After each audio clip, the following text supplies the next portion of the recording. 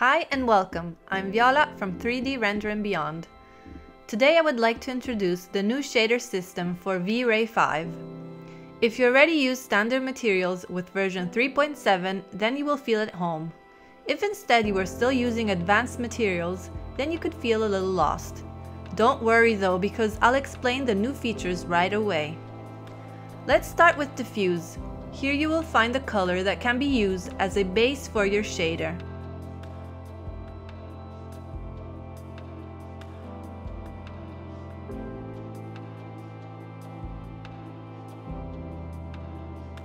You can obviously also load textures or procedural shaders, and this is true wherever you will find a texture slot.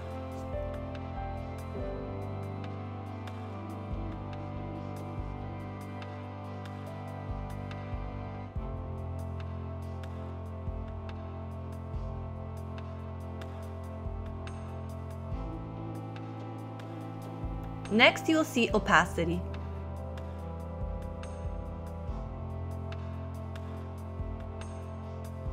A simple slider to control opacity where black means totally transparent and white totally opaque.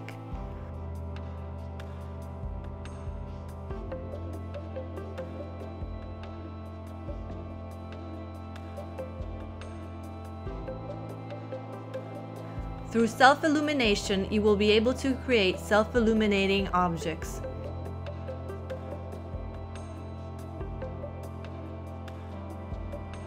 You can also compensate the camera exposure and generate global illumination.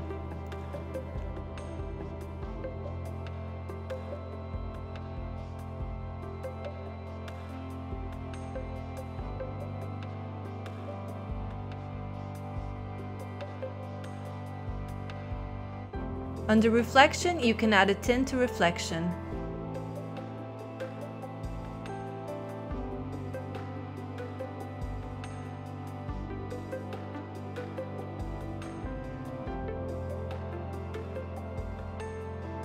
If you want the surface to be more or less shiny, use the glossiness slot.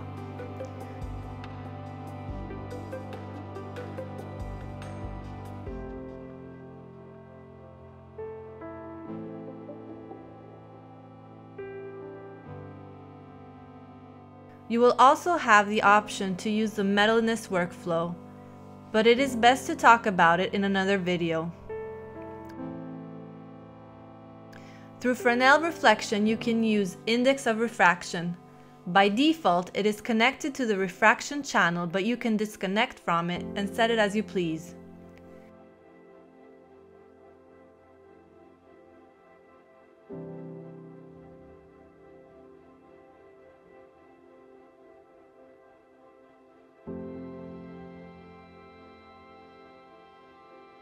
Next, you will find parameters to control anisotropy, needed to stretch specular highlight on the desired axes.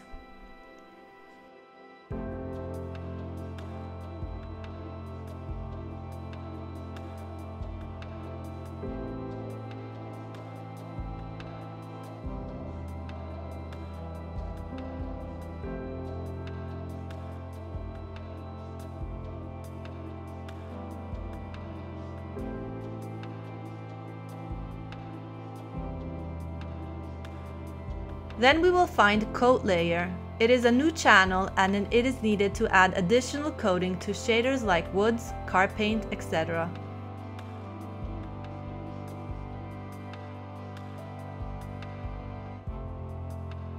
Its functioning is very intuitive, and the way it works is very similar to an additional reflection channel without having to go through a blend material. It has its own index of reflection and a bump, since in real life bump will happen above coating.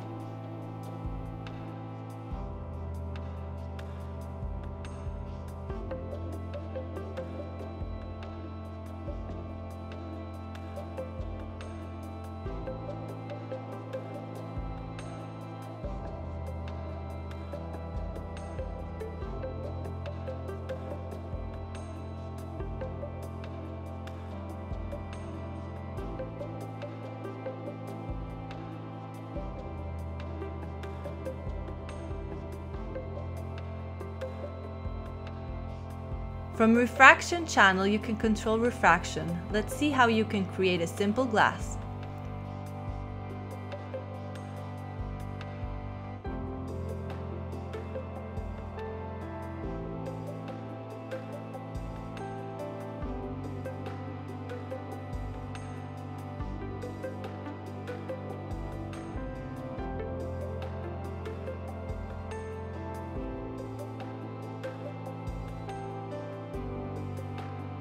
Like always, you will have an index of refraction and control over glossiness.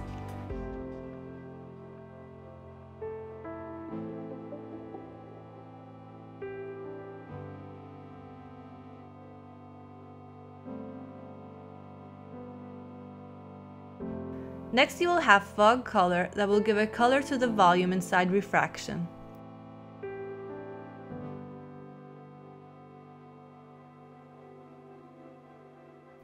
And subsurface scattering to give translucency to the objects.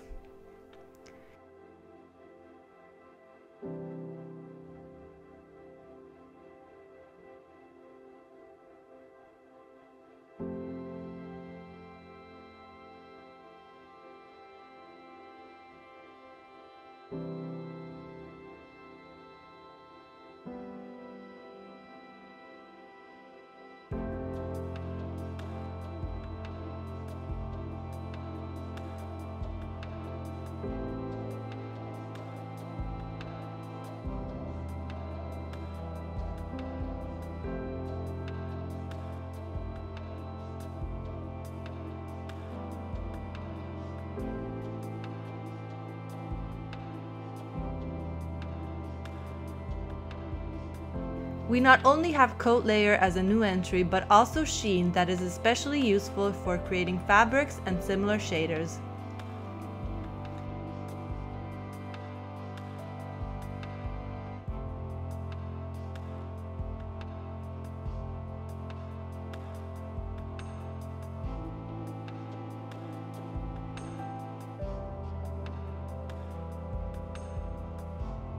It is extremely easy to use, but nonetheless will enable us to obtain great results with the fabric's typical fall-off.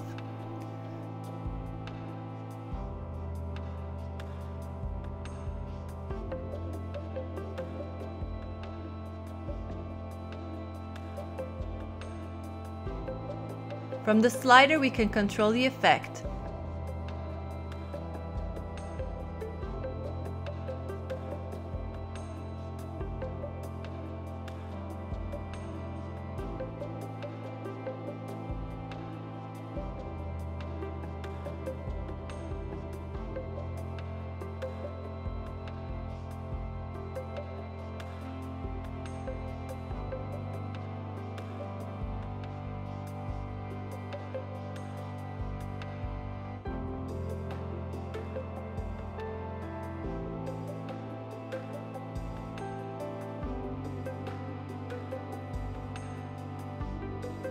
If we also mix a grunge map to simulate handprints on fabrics like velvets, we will get great results within seconds.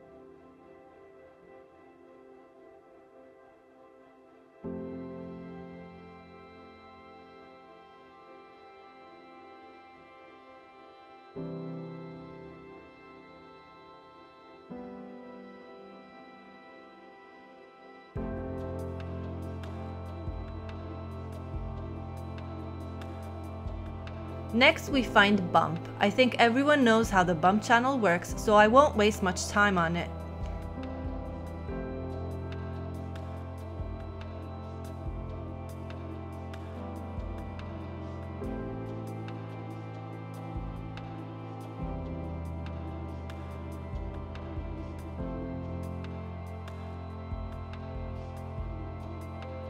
The only thing you have to be careful is that white corresponds to the cavity and black to the extruded parts.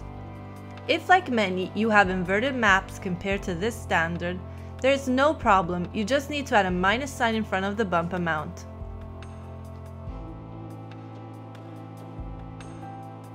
You can obviously also use normal maps that will usually need to be set in tangent space.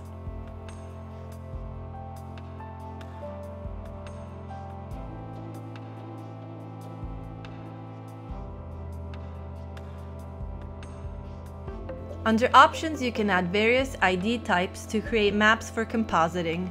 You can enable round edges to virtually round corners.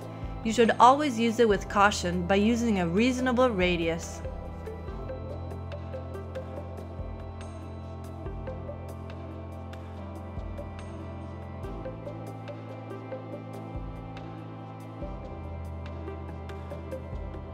Last but not least, you have preview settings for both the shader preview quality but also the editor map size for the resolution in the viewport.